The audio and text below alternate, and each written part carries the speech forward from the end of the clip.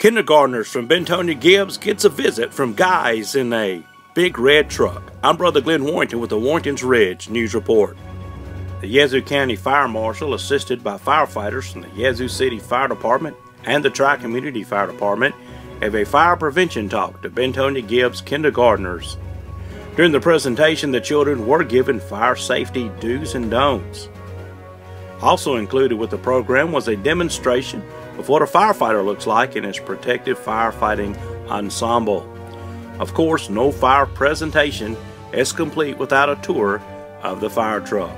The children were introduced to many of the tools and equipment firefighters use in firefighting and rescue operations.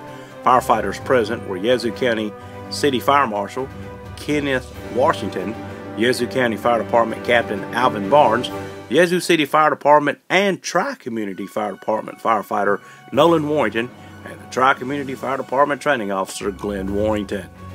I'm Brother Glenn Warrington. You have a great day. God bless you.